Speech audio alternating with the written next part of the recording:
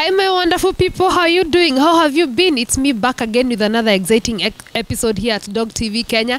And today I'm in Gachie, Kiambu County. People, I'm feeling your love. And I'm visiting quite a young man. And I'll let him introduce himself and what he does and his dogs. And we'll get to hear his story into breeding dogs. And also, have you subscribed?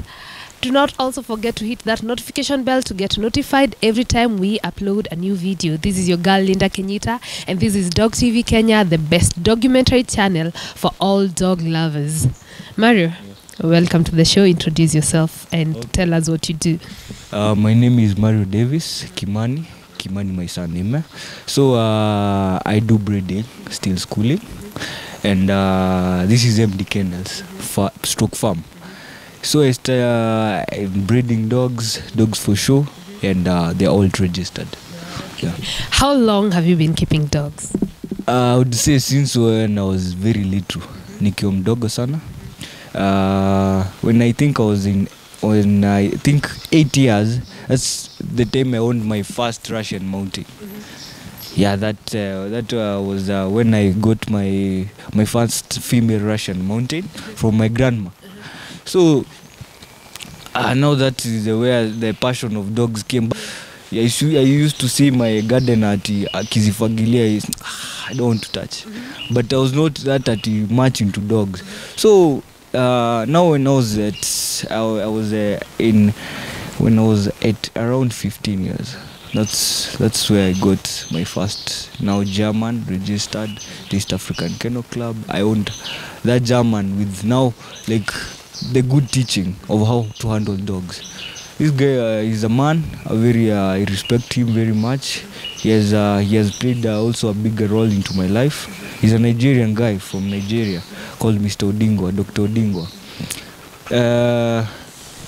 The dog you see here, his father won the East African Kennel Club German League, August 2016. That time was 16. So you see the difference, and and still I was young, you know. So after winning the show, like he was very harsh on me with dogs, because he said, Mario, I will be coming every Saturday to look for the dog I gave you and to see how you're taking it, because I don't want the dog to go. I would itabidi nimejicomment in short. So I used to also wake up early in the morning to go give them the breakfast, do the chores of the dogs, you know.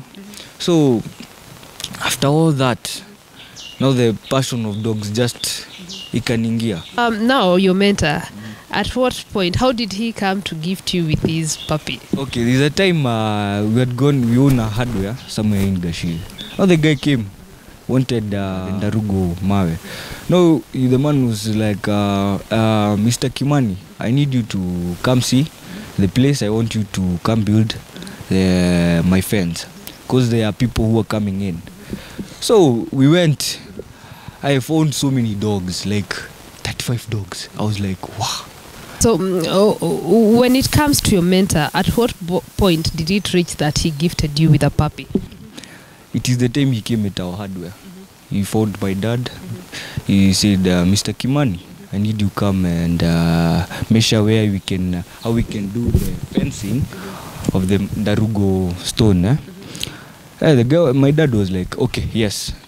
We went because I was introduced into the hardware very young still. Me going there, I found dogs, so many dogs, like 35 dogs. I was like, they barked at my dad, but for me, they never. So like I was like, I opened actually, and the man was like, Mario, oh, they will eat you.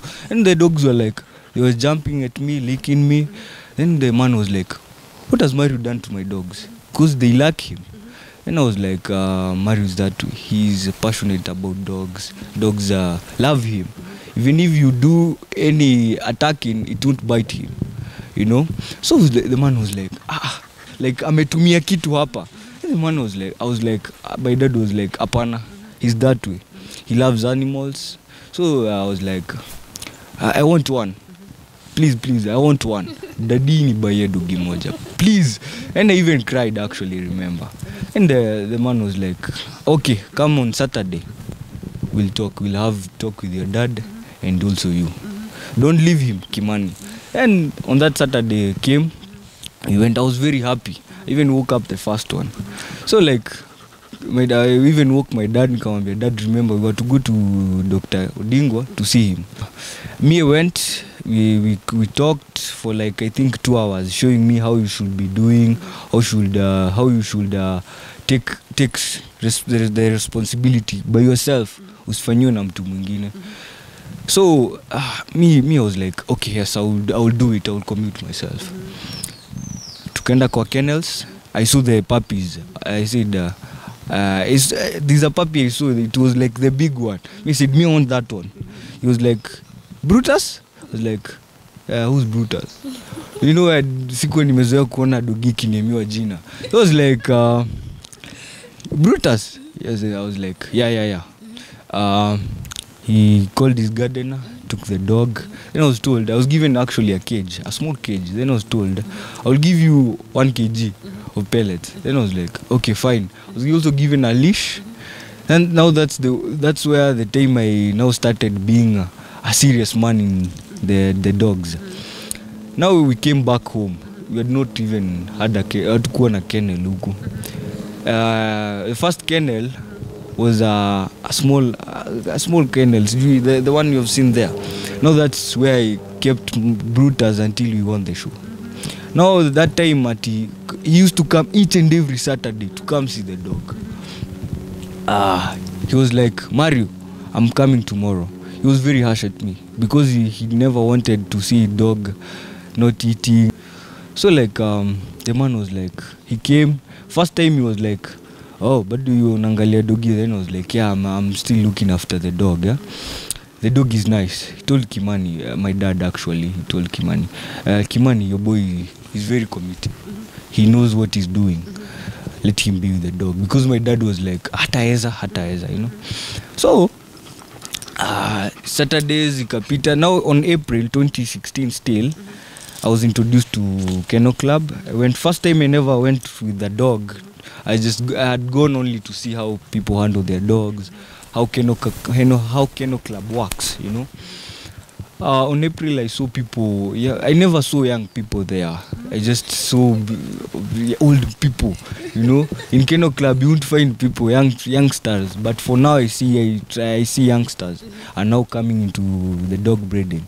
So I was like, nitawezana huku na wazee.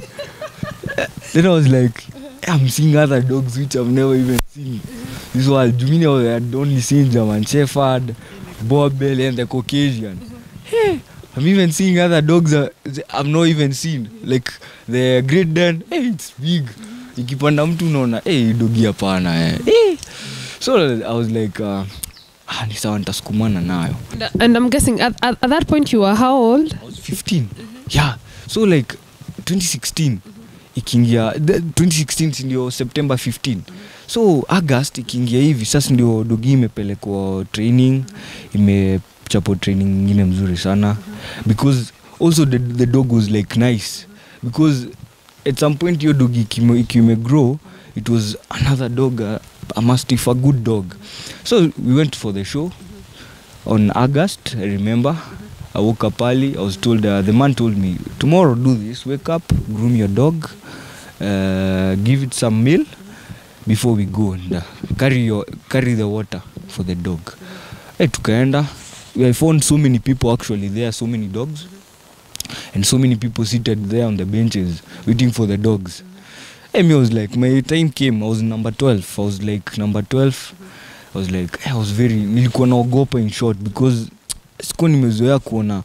My confidence at that time, I was very young then, kupatana ati watu wengi, you start at doing this, I was not used to that. So like, my time came, I was told by the guy, I won't take your dog, you're the one to do they're taking it round. I took it for 3 times. By the grace of God, Mashon alikuwa ananisikia. hakuna nasikia mtu mwingine. You see these dogs like zinanisikia, if I tell them this way they hear me. Masho nikamzungukisha mara ya kwanza, ya pili, ya tatu. Then the man called me there at the center. Look at the dog. Mimi sikuwa najua anaandika nini because you have to write some stuffs. Sikujua alikuwa anaandika nini. Akaniambia, "Hebu tell him to sit." He sat, showcase the legs. You know, in a German Shepherd you have to like kurudisha mgundi waone the slightness. Akaona the slightness wako zile za. Kaito huyo jamaa anamsaidia, alikuwa na microphone. Akamwambia, "This dog is very nice." Akaipiga picha, alafu mimi nikamwambia, "Sawa, it's fine. Thank you." Niko show ikiisha, sasa watu wame showcase dogi zao. Mimi naona tu, naona kwa that dog imepigwa, yani dogi ikitembea hivi, upepo inachapa hiyo nywele inaona tu. Kasema, "Wow. Yeah, this you can't ashinda. This you can't onekana kwa list." But anyway, with the grace of God, Mr. Odingo after show imeisha, akaitwa. So hiyo time ilikuwa ya kuoneshana nani mshindi. Odingo akaitwa. Yeah. He was called now. The man was like, kuna anaongea kwa masikio, he was like, he pointed me like, "Hakai." I did not know what they are talking, but mimi nilikuwa fikiria na I am not like sijashinda. Then the Mr. Odingo called me because they first announced the people who have won. So I was told, "Come with your dog." Nikapanda place naona number 1, 2 and 3. I was like, then place ya kupandisha dogi. Then I was like, kaangalia namba, nikamwambia upanda hapo. Nikaangalia number, then I was like, number 1. Then nikaekwa some badge here. Then the guy was like, "You have just won the show, Mr. Odingo." That was on 2016. I'm very young. Still, nime introduced into these stuffs when I'm very young. I was like, "It's me. I'm proud." Dad was there. He was like, "Hey Mario, I'm proud of you." Now that's where I started the breeding. He gave me, amenipatia 2 dogs actually. And that's now the point I've grown myself with these dogs. Yeah. And when you say you won, like, were there any training involved with the dog? And did you train the dog yourself? No. The man, because I was very young, I had not even gone the classes at kufunza dogi how to sit, to train the dog. So the man called his own trainer. He paid all stuffs for me because he had seen also this man can go far with these dogs. And at this point, can you train your own dogs? I can train because I've done training to most my friends. I don't even charge. Whenever I'm training a dog, I don't train to get money because right now people just see money comes first. But if you look at this dog you're training, itamsaidia baadaye, si ndio? I'm passing a knowledge and you, si ndio? Kuna jagani nikulipisha. Hadi when kitrain dogi, you're supposed to be there. I'm like, whenever you're training, if it's sitting, you just, kama kwa German, you have to have a snack. Whenever ikisit, unamfinya tu hapa nyuma pole pole, not like beating. You just tell it slowly, itaka. Then you appreciate it, kuchapapa kifua kidogo, because they feel like that's the place to hold them, like to appreciate them. So my dog, the one I've trained, it's a pit bull, and it's in the farm of Kinangop. But for now, if I've started training this one because I want, even if it's old, I know how to handle them. Because me don't see even if mkisema dogi itashika, I find my own time, take time with the dog. Hata kama it will take me some months to train it, I know the dog will itashika. Because in the German is so, he has that small mind, like from the others. If you look at the Bobel si mjanja kuliko German. German is more advanced because this they wamebarikiwa na kitu kidogo, you know. Yeah. Currently, how many dogs do you own and which breeds are they? Shepherd, Doberman, yeah, and Pitbull. Yeah. So how many of them? In Kinangop we have like 15 of them. Yeah, 15 of them, but the other ones are nza kuweka nza kulinda ng'ombe. Yeah. So me want to remove that mentality ati si lazima upate hii pesa. Just take care of the dog, because me I would say they have given me money, they have done a lot, you know. They've also paid my school fees still. It's not a must. Hii pesa ikuje, just stay with the dog, you know. Have the best dog, have the pure breed, you know. To maintain this dog, it's use money, you know. How many times do you feed your dogs, and what is their diet like? Okay, for the adults, Mashon, Neha, I feed them at the evening. But for the puppies, you have to feed them 2 times in a day, because this is just a small pup, you know. When you wake up, give them eggs with some pellets, or rice, or just the Weetabix and the biscuits and milk. Yeah. And to the big ones, I do give them chicken heads. Yeah, whenever they are available. So me, I would advise to the breeders, don't give your dog hata hiyo mfupa ya kuku, it can destroy the teeth of that dog. Actually, you've mentioned that, and you've reminded me of that story you were telling me with the puppy. What happened? There's a time we had like 7 pups here. Then tulikuwa tumechinja kuku. Then my mom was like, inatupia dogi. Now the puppy went, took the bone, ika crash, the mfupa ikaingia kwa juu. You see? So like the dog was wandering. Imefura, halafu tena mwaga mate. Yani inakaa tu like it's like inajikuna hapa, inasikia tu, inasikia imelia. Then I called the vet. She was like, Mario, this dog iliuma mfupa ikakatikia hapa. Ilikuwa mfupa kubwa actually. Imefura, imekula mfupa imevunjikia hapa. So the thing I would nitaidunga shindano ya kulala, then we try to remove the pup, then the mfupa, the bone. If ikikata, tutaipeleka Westlands ifanywe surgery. It was like surgery, hiyo ni pesa ingine. Mimi pesa ingine. You know, then I was like, doka akaidunga, akaifungua akaifungua mdomo, kujaribu kuitoa, nikaona damu imetoka hivyo. Mimi nikaanza kusikia kizungu, nikatokwa na machozi, because I love animals. Yeah.